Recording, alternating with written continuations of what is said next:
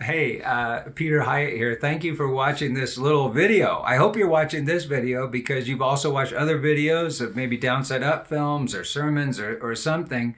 And you watched those videos because you hoped that, like we say, God is always better than we thought. The love of Jesus is deeper than we know. And the Spirit is everywhere working the wonders of mercy. That's what the sanctuary feels called to. And that's what I want to preach. Or the other thing that we have said is we believe that God is one, and so his judgment is love, that God is love, and so he desires to save, that God is almighty, and so he can save, and that God is Jesus, and so he does save. That's what we want to preach. And it's a little unusual because churches that preach that usually don't also say that whole thing is basically Scripture, is testified to in Scripture.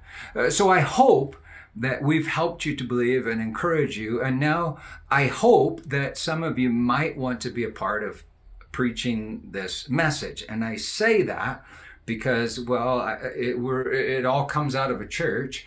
And I have time to work on the message and we produce it, and I'd love for you to be a part of it. And we're getting towards the end of our fiscal year and we're facing a deficit. So I would just hope that you would maybe say a little prayer and ask God this question. It's a little bit scary question to ask, but just say, God, would you like me to be a part of what the Sanctuary Denver is doing by giving a financial gift? Now, I don't know what God will tell you. There may be a lot of other places you need to spend your money, but maybe he'll inspire you to be a part of this. And if so, you can do that by going to the donate button down in the link below. And I recently wrote a letter about this and what I feel the sanctuary is called to, that you can find on our church website. But this is my hope.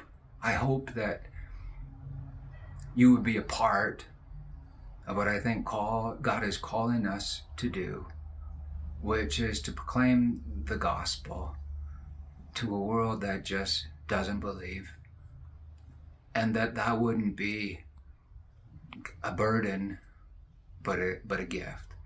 So thank you for being part of us, and like we say here, believe the gospel in Jesus' name. Amen.